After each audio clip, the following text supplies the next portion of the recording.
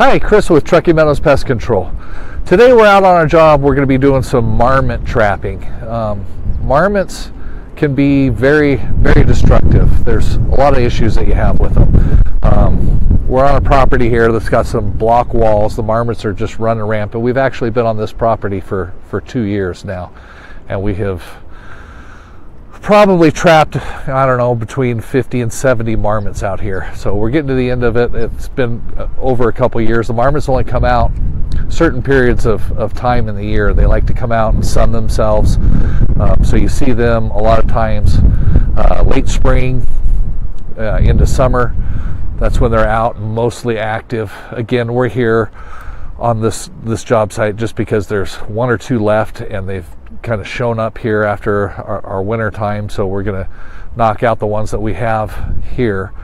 But I'm going to take you over and show you some of the property and some of the areas where the marmots like to live. They're super destructive. They live in these block walls, and they excavate through the rocks that end up starting to crumble down. And one of the reasons why this customer isn't very happy with them is they poop everywhere. So there's tons of marmot poop along the rocks, all over the place, which starts attracting the flies, which is a problem. Also, here in northern Nevada, we don't have a lot of problems or issues with fleas. But when you get a large population of animals like these, whether they're squirrels, the marmots, that are living underground, fleas can start becoming a problem. And you'll get close to some of these holes where they're living, and in the summertime, you can actually see the fleas that are all around the burrows.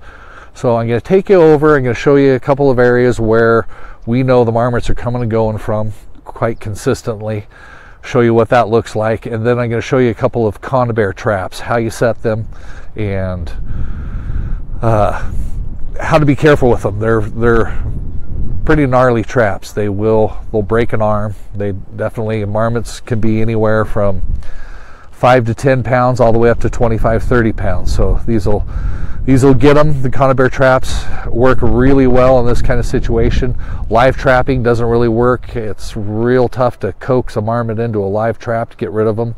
We don't have much success with that, but we have a lot of success with conibear traps. So let me take you to a couple areas, show you where they're coming and going from, some of the destruction they do, some of the feces that are left over, and then I'll show you how to set some traps, and we'll get a marmot. So this is a conibear trap. We have painted these high visibility green, hopefully so people see them and don't mess with them. You can anchor them here at the end. Well, it's always a good idea. We tag ours with our license number and our company name, so everybody knows we're doing this above board officially.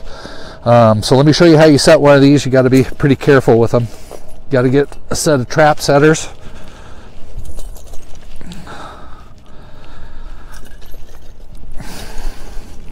And you pinch one side and set the safety. Now you can turn it around and set the other side.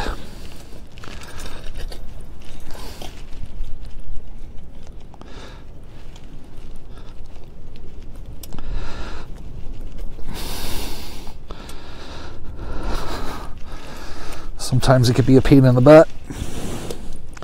Set the safety on that side.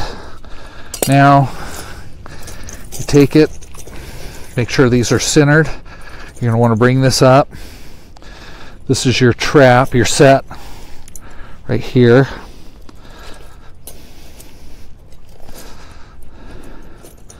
So we can move this over. Once again, take it and you can pinch it tight.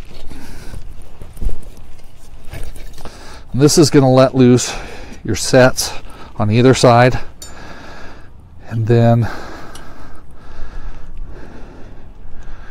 there you go. And now that is set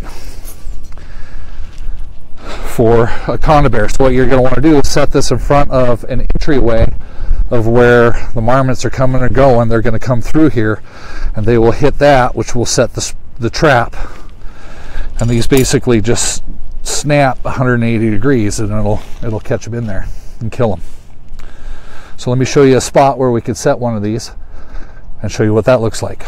Okay, so this is a good spot right here. We've seen the marmots coming and going right in through there.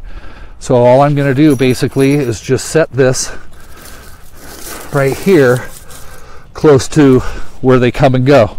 Now you can see there's a little bit of a gap over here on this side. I can just kind of place this rock, and that gives them a good area of where they're going to come through.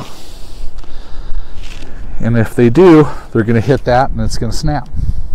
All right, well, thanks for watching this episode of What's Bugging You. I'm Chris with Truckee Meadows Pest Control. If marmots are something that's bugging you, give us a call. We can help with that. Again, thank you.